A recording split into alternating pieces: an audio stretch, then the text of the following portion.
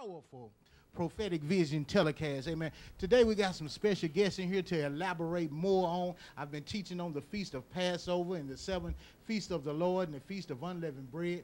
So I had to get some more experts in here to elaborate and to add on, to piggyback on what God had gave me, amen, because I tell you all the time, I don't know everything, amen, but as we continue to join in unity, love, truth, and revelation as we enter into this next season, amen, we can go higher as we join our heads together with the same heart, the same spirit, and the same faith, amen. I got today in the studio Bishop, a great friend of mine, Bishop DEBERRY, amen. Amen. Powerful man of God. The billionaire club man, you know what I'm saying? I'm talking about, boy, you talking about if God was fly, this cat right here, my God. If you want to see the Holy Ghost fly, this is Bishop DEBERRY, amen. Hallelujah. And then we got the prophet in from Illinois, amen. Prophet William D. Determined Evans, amen. My God. Glory to God. He just gave us a powerful word elaborating on the feast of the Lord, amen. Christ is our Passover. We always say Jesus was our Passover, but he just brought it to light that Christ is our Passover through the revelation and the truth and the biblical foundation of the word, amen. And so I just want to let these guys, amen, I'm going to let you guys, Bishop DEBERRY, what is the Lord saying in this season, man? Well, I want to say this before I take out any time. I just want to commend you for allowing God to use you in a mighty way. I mean, if this is not a leap of faith, yes, sir, at its finest, yes, where man took nothing and made something. My God. I tell you, all of my friends, the BCOF, Billionaire Circle of Friends that are looking at this by way of Ustream, by way of broadcast, we're also going to be airing live on 1600 AM. So I want you to tune into this studio live recording because we're going to view this same one on 1600. I'm telling you, God is doing something powerful with Prophet Gillespie's studio, Now Faith Studios, for all of the pastors that God is raising up in this city, that God is raising up all over this world, the generals that God is using. I want you to connect with this powerful man of God because when you do, God will bless you in return. So I just wanted to commend you, Prophet, for all of the work. Some people don't even have a vision for their own self. My God. Let's know their community and the whole universe. I see this place going universal. My God. Yes. I see the new Creflo Dollars, the Leroy Thompsons, the Kenneth Copelands, the Benny Hinn's being aired right here in Now Faith Studios. I'm telling you, we need to connect. Oh, Rabasha, I feel the anointing already. We need to connect. We need to come together as generals into the faith and the unity of faith until we edify the body of Christ. And I think that's what this great general is doing now, bringing all of us together to share the different truths and the different powerful specific anointings that God has placed on each and every one of us. Now I want to leave you with this because it's really not my time. I'll be back next week, so I want you to plug into the power source of Now Faith Studios and tune into what I'm going to have to share on April the 7th, which is our spiritual father, Chief Apostles Night. Yes. I want to invite everybody to come out and share with us. Invite Lottie Dottie and everybody to come out and share with us because I'm telling you, it's going to be a billionaire affair. My God. And I'm telling you, the billionaire mentality is that I can do all things through Christ, the mindset of God that releases the power of God. Yeah. And so this is what we're doing, and I just wanted to thank you again, Prophet Gillespie, and the powerful movement that God is doing in your life and what God is doing in your life, Prophet. Amen. I commend you as well, man of God. This is just awesome. This is the beginning of greatness. My God. And every step of faith that you take, God has a seed to work with. My God. I was taught this years ago by my chief apostle that whatever you do first always determines what God is going to do next. My God. And I tell you prophetically tonight that I hear the Spirit of God saying, because you jumped out on faith, because you did it with what you had. My God. You were kind of like the woman in 2 Kings chapter 4 who had lost all of her resources. Her husband had died. She didn't have nothing really to work with. My God. The prophet showed up and the prophet said, look, now, I understand your dilemma. But what do you have in your house? Man of God, I hear God saying, because you took the leap of faith and utilized what you had in your house. Oh, Rabbi. Oh, Baba. that God is getting ready to send some folks. My God. Brother, I see a Pharaoh. My God. I see a Pharaoh that's getting ready to finance your dream. This is just the beginning. I see real TV cameras. Amen. Not that these ain't real. My God. My God. But see, you've already did what God requires. The Bible says if the first fruit be holy. My God. Meaning the first thing you do. My God. If the first thing is right, everything else got to line up with it. My God. Man of God, I tell you, on your way. And I am so blessed and so honored and so privileged to be a part of this, to be in your studio. My God. And I just commend you. Man of God, look here, man. I receive it. I know that's God. Yes, you know what I'm saying? When God gave us this vision of for Prophetic Vision TV, it was strictly about the prophet. Yes. And the prophetic. Amen. My God. The prophetic has been made clouded, has been persecuted in the church. Yes. Amen. And so, you know, in some places you go, you can't even say you're a prophet because because of the false prophet. Amen? Yes, sir. Wow. And so we know that the Trinity of God is the Father, the Son, and the Holy Ghost. But the Trinity of the devil is the Satan, the false prophet, and the Antichrist. Now you saying something now. So the prophetic has been, it's been attacked. Amen. It's been attacked. And we got a lot of false gainsayers, and we do. People understand about the psychics and the gift. The Bible says the gift come without repentance. Yes, so we got folks that's got the gift, but they ain't got the Holy Ghost. Amen. Wow, you talking so good. God has called and commissioned me to join with other powerful men of God like yourself from the backside of the mountain. I come to tell y'all it's y'all time, man. I receive that. It's your time, man. I'm telling you. Let me tell you something. We've been in the line for a long time, but folks have jumped out the line. Some folks they didn't persecute themselves. Some folks done involved in some bondage. You see what I'm saying? Some folks done got scared and been in line all the time and got scared, but the whole time the line got shorter. Man, I want to tell the audience that is viewing this right now, the prophet just released a powerful nugget, a powerful word. He said, if you're viewing this right now, not only is it our season,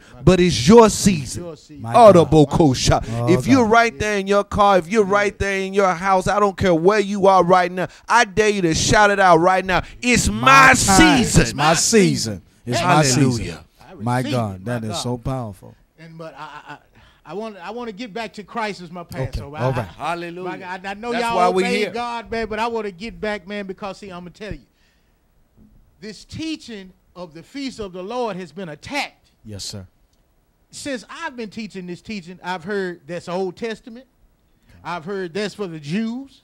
Okay. I've heard that stuff ain't for us. Okay. But clearly in the text it says, keep these feasts forever.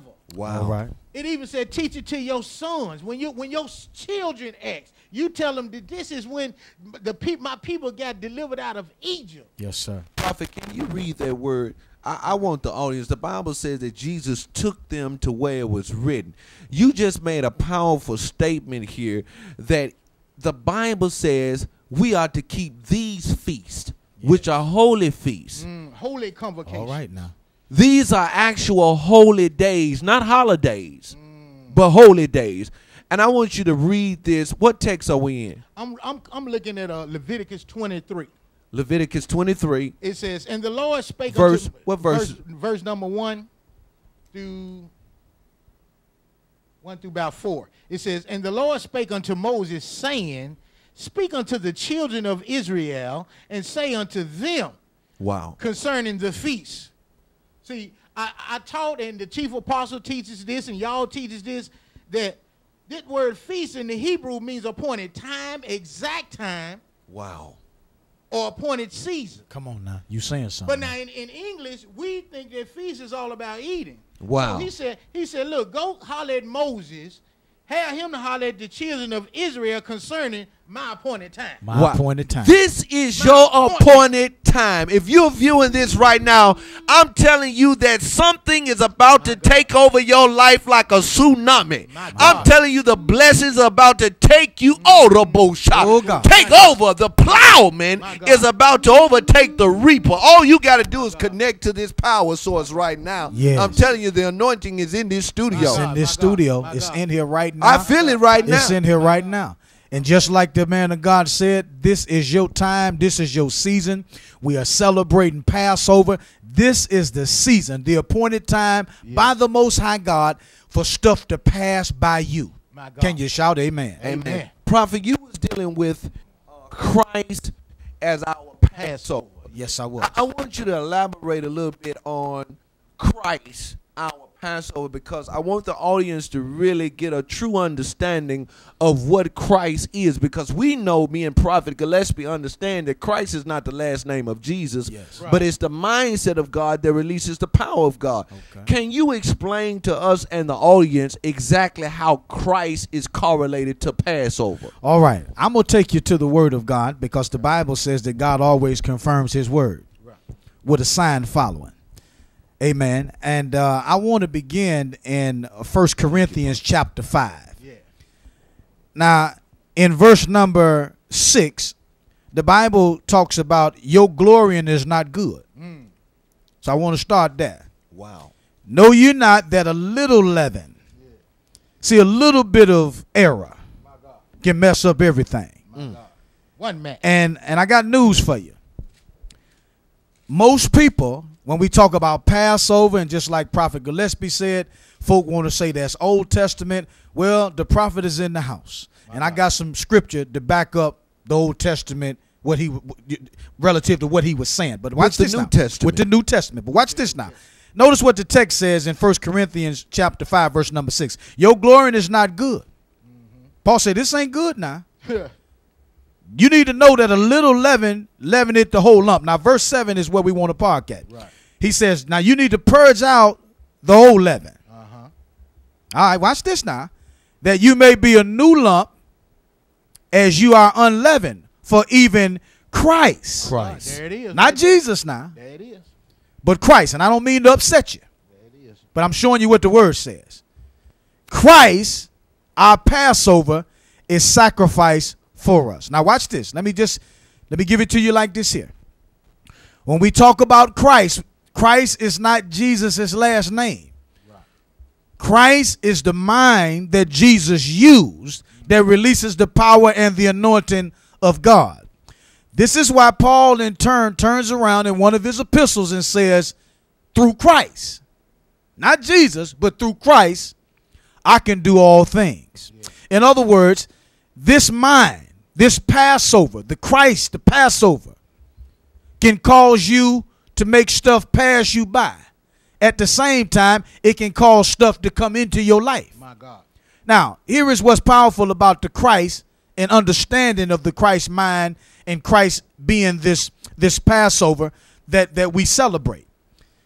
For most people, the Bible talks about it as the Christ in you, which is the hope of glory. In other words, in 1 Corinthians chapter 2, verse number 16, the Bible says, but we have the mind of Christ. So this mind is in everybody. This mind was in you before you got here. Right. Watch this.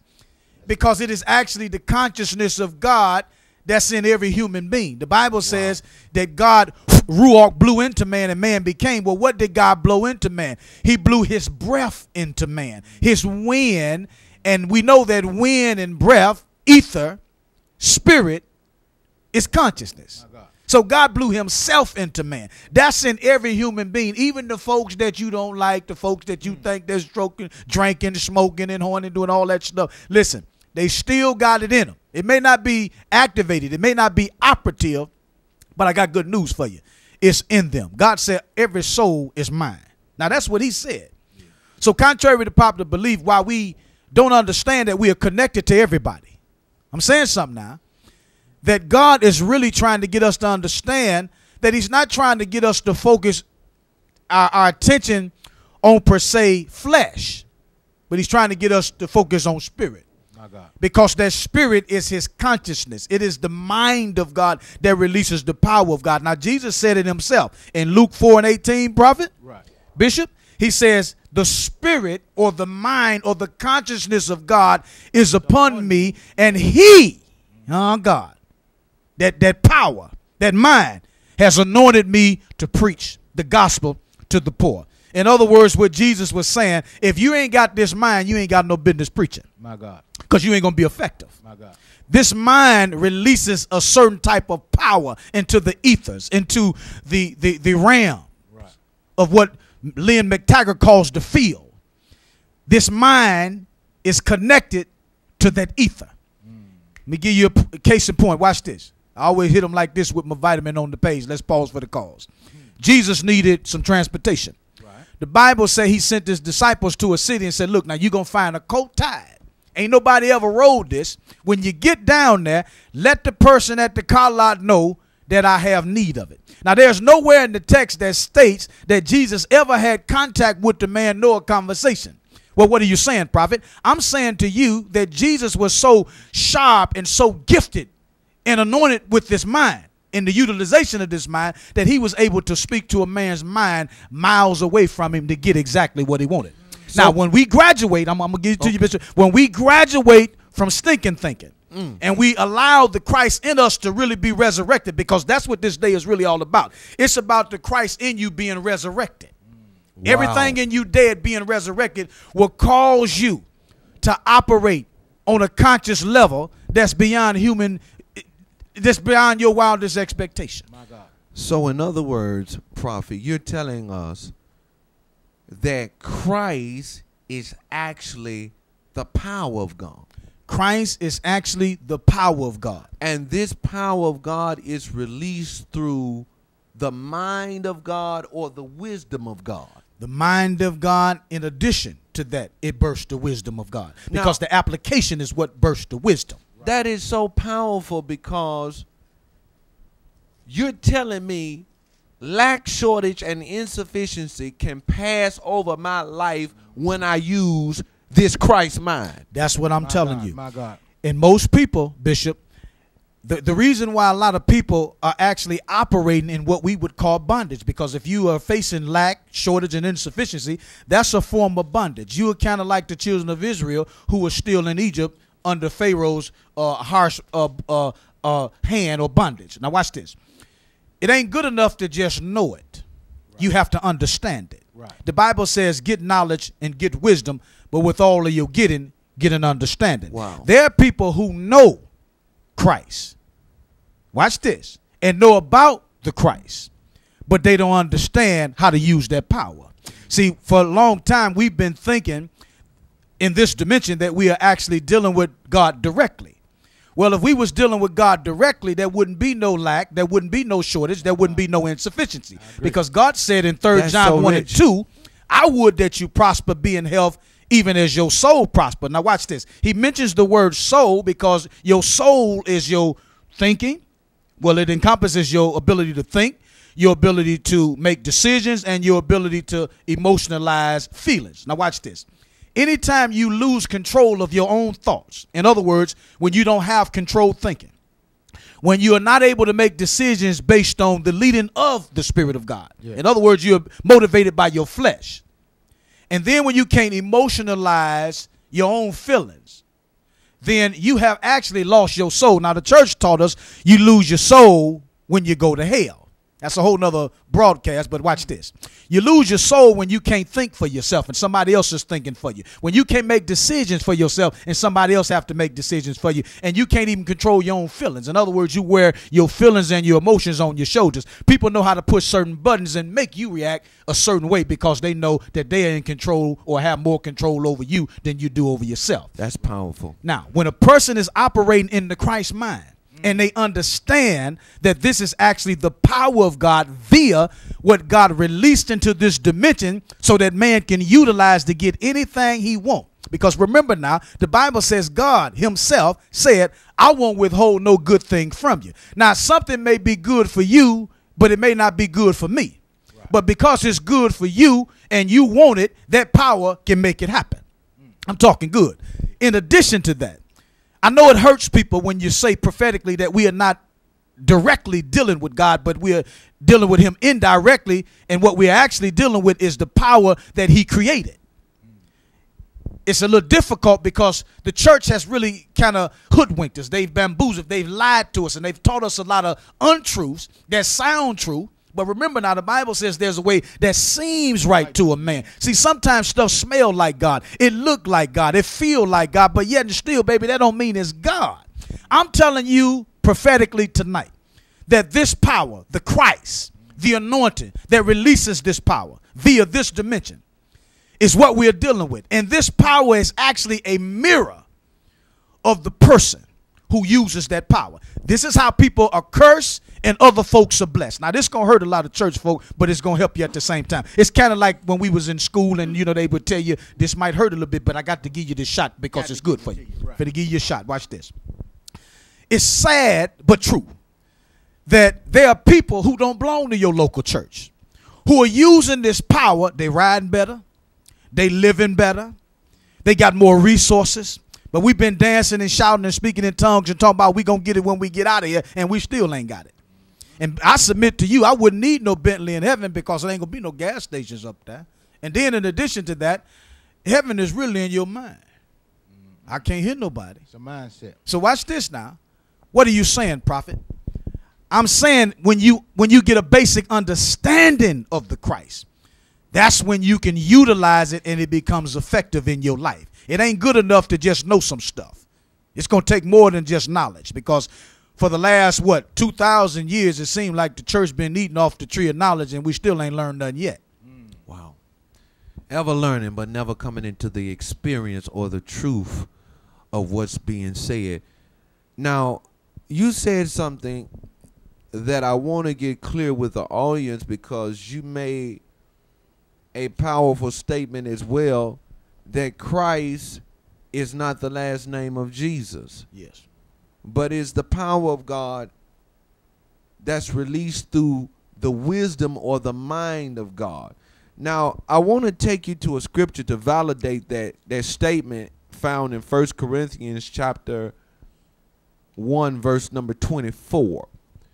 Because there's going to be a lot of contradictory sayings about this revelation about who Christ is. Christ was not the last name of Jesus, but it was what Jesus used to release the power that he needed to get him or anybody else out of the dilemma that they were in. Right. 1 Corinthians chapter 1, verse number 24. If you have your Bibles and you're following along with us, I want you to see this. It says, but unto them which are called, both Jews and Greeks. He said, this does not matter. It doesn't matter what nationality you come from. Right. Oh, amen. What ethnic group you come from. You saying something now.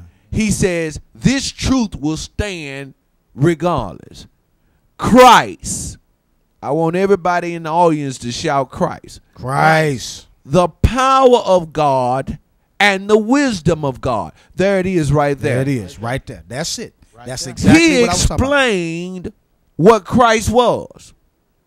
Christ is the power of God that's released through the wisdom or the mind of God. Right. Yes. It's not the last name of Jesus. And when you get this kind of understanding, what understanding is that? The Bible says, I can do all things through Christ. Yes. The Christ mind says, I can instead of I can't. When you understand that you have the power within to bring something from nothing. My God. Now you're operating in the Christ mind. That's what our job as prophets in this dispensation of time is, to reveal to the people that Jesus did not come to reveal God to man. Right. But he came to reveal God in man. Because greater is he that is in me than anything that I face in the world. Yeah. My God. Hallelujah. Hallelujah. Hallelujah. So basically what you're saying, Bishop, is a lot of saints got Jesus. They got Jesus. They got Jesus. They got him. But they ain't got Christ. But they ain't got the Christ. You didn't say it in a nutshell. That's it. That's the. We don't have to go any further. That's it. That's it. The prophet has said it in a nutshell. The prophet has spoken.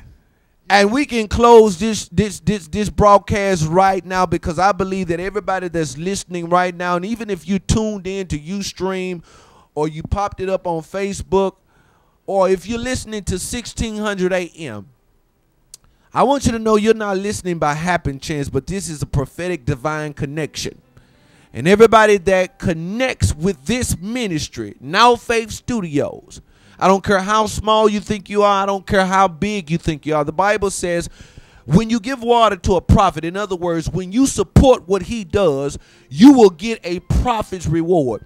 Prophet, I want you to know that even though you're blessing us, it's more of a blessing to bless you. Yes, it is. Because when we bless you, the Bible says that God will give us a prophet's reward. Yes. Now, what's a prophet's reward? I'm going to tell you what a prophet's reward is. When Elijah went to the widow woman, he told her, sow into me first. And when you sow into me, you will have as much as you need as long as the famine exists. I want to tell the audience right now, if you're looking for a fertile ground to sow into Now Faith Studios, because God is saying in this season, if you sow into the prophet's vision, I'm going to make sure that you have an endless life. In other words, life meaning the highest quality of existence. Yes, yes. Your highest quality of existence will be endless, just like the widow woman. My God. That's powerful. Prophet Evans? Yes, sir, man of God. There are some young prophets on the other side of that camera. Yes, sir. They kind of got an understanding of the prophetic. Yes, sir. But they really don't. Yes, sir. There's some more prophets on the other side of that camera. They think they're walking under their daddy's anointing. Yes. And they don't understand that suffering comes with this thing. Yes. Minister to the young prophets around the world. We're broadcasting live to 127 countries, from Trinidad to Africa. To China. We're broadcasting live right now to Beirut. Hallelujah. Iraq. My God. I speak to all dry bones. I speak to lack. Prophet Evans. Let the Lord use you. I want to begin by saying to all of the young prophets that are listening, just like Prophet Gillespie said, some of us, we think that we can just piggyback on 10 years ago's anointing, your daddy's anointing, your pastor's anointing. But let me just say this to encourage you. God has called you for a time such as this. And there is no need to be fearful. There is no need to put yourself in a position where you feel like that you are inferior to anybody nor superior. Hallelujah. But I want to say this to encourage you, that every prophet has to go through 4 stages. And I'm talking to somebody right now that needs to hear this word, some young prophet. You're in a situation right now where you at Gilgal, when the prophet Elijah was beginning to prepare his young son, a younger prophet, Elijah. He told him, he said, look, now eventually I'm going to get out of here. He says, but there's a few stages I got to go through, and you're going to have to be tested. He said, I'm going to Gilgal. I need you to stay here. And he said, as long as the Lord lives and your soul lives, I ain't going to stay. I'm going wherever you go. So he leaves Gilgal and he goes to Bethel. He says the same thing when he gets to Bethel. He says, the Lord has sent me to Jericho. Why don't you stay here in Bethel? And he says, as your soul liveth and as the Lord liveth, I'm not going to stay here. I'm following you. Then he goes to Jericho. Same thing happens in Jericho. This prophet runs into 50 of the other little bit more mature prophets. And they tell him, do you not know that your prophet is going to be taken from you? And so they say, yeah. He says, I know it, but hold your peace. And so the last stage he gets to is Jordan. But here's what I want to say to you young prophets. Each one of those stages means something prophetically. And somebody that I'm talking to right now is at the stage of Gilgal. Gilgal represents the place of circumcision. You in a place right now where your man of God, the person that's watching over you, your senior prophet, is cutting on your flesh. He has to. It's his assignment at Gilgal to circumcise you, to cut the offense out of your life that's stopping the progress in your life. My God. And then some of you are at Bethel. You are at that state where you are having dreams and visions, because Bethel represents the place of dreams and visions. You've already allowed your man of God to cut the offense out. But now you are at Bethel and you are wondering why you are having dreams and you are wondering why you are having visions. And it's simply because God is telling you that he's elevating you to the next level. He's showing you things that you don't even understand. But I submit to you as a prophet, you need to write it down. The Bible says write the vision, make it plain. And then you share that with your man of God. Don't think because it's foreign or it seems silly that you should keep it to yourself. But share that. And then one of you or somebody that I'm talking to is at Jericho. You are at that stage. And Jericho represents the place of exploits or miracles. The Bible says that when the children of Israel marched around the walls of Jericho, that they came down. In other words, this is the place where your faith had to be tested. It seems like all hell is broke loose in your life. But I got to tell you this because I love you. A faith that can't be tested is a faith that can't be trusted. Wow. And so you are in a place right now where your faith is being tested. It's being challenged. Oh, God. And God is telling you, don't throw in the towel. Go through this transition. Go through this season. And then last but not least, Jordan. That is the place where miracles manifest. The Bible says that Elijah smote the waters with his prophet's mantle. And he's seen manifestation. Some of you act like you are scared right now to believe God, to piggyback and do greater things than the man of God that assigned you to the prophetic to do.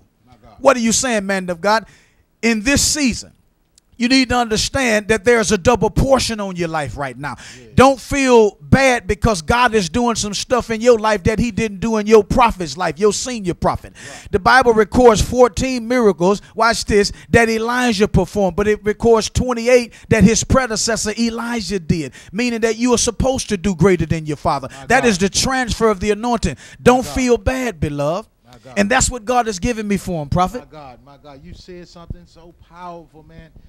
Look here, man. Look. Study to show yourself approved. Yes. Okay?